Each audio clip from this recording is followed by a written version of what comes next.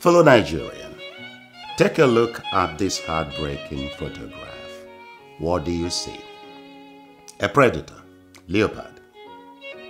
A lifeless mother and infant holding on to life.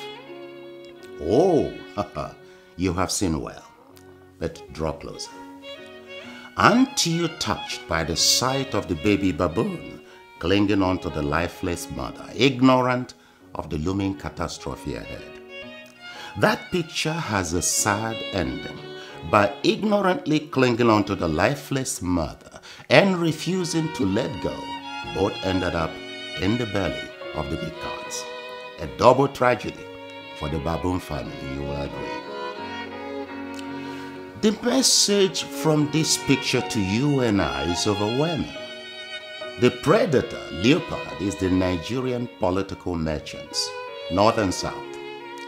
The lifeless baboon is our beloved homeland, Nigeria, brutalized, made financially, economically, infrastructurally, educationally, and productively lifeless by incompetent leadership, political merchants, disguised foreign nationals, and evil power permutations. That baby clinging to the lifeless mother is you, your family, your security, and the future. Yet like the baby baboon, you are clinging to this lifeless country, oblivious of the looming calamity ahead. Darkness. Please rescue yourself, your family, homeland, values, security, and future generations. Now, lately you face imposed artificial cash shortages in the banks, acute petrol scarcity, and intensified low power supply. Cause you know why. So, stand your ground, protect your freedom and security.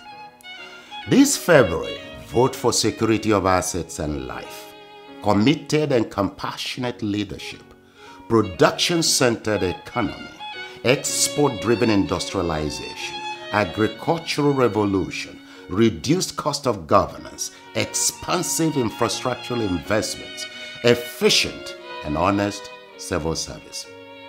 Fellow Nigerian, the sunlight, our next president, 200% Nigerian citizen, Peter Obi, and Daddy, thank you, thank you, thank you. We're going through a critical phase. This is an existential election for our country. It must not be based on tribe. We've heard that story enough. It must not be based on religion. It must not be based on anybody's tongue. It must be based on character that has a proven record that is verifiable and we can trust. It must be based on competence. Somebody who has proven competence with a verifiable background. We know his name. We know where he says he's gone to school, where he has been. In my own case, I've said it. My name is Mr. Peter Obi. I went to Christ the King College, Onitsha. I was in University of Nigeria, Nsukka. For trainings, I've been to several other institutions of the world, some of which I'm an anonymous, like Oxford, Cambridge. Give me your number. Give me your number. Put your number. Then tell me. As we start campaign today, I want you to put Nigeria in prayers. I want you to pray for peaceful election. I want you to pray for free and fair election. I want you to pray for progress of this our country. We want a new Nigeria. New Nigeria will be provided by Labour. It will be provided by Peter Obi and Daddy. Hold me, hold Daddy responsible. Hold us responsible for security. Hold us responsible for your employment. Hold us responsible for your future. Hold us responsible for everything. We are not going to give you excuse.